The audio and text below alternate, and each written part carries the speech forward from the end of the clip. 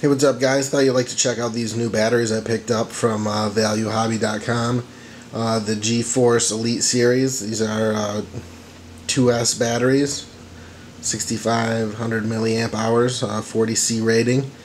So they've been pretty good. I ran a pack through my Slash Ultimate with them, and they worked out pretty great. I do only get one charge and ran one pack so far, and I haven't used my new charger, so I just used the one that comes with the car, the crappy Traxxas one. But once I get some good charges in with the new ones, it should be great, and I'll do a follow-up review on how they're doing with some run footage and stuff like that. But just off the first charge, it ran pretty good. A little bit longer runtime than the Traxxas battery that came with it, the 2S Lipo.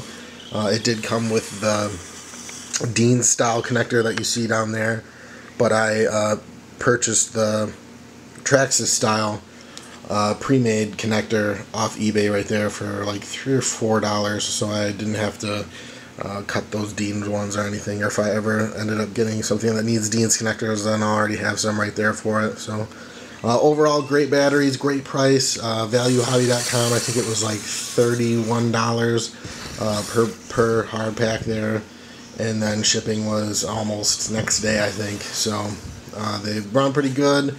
And I'll do a follow-up review later on when I get some more charges through them and cycles and more run footage with them, and I'll let you guys know what I think.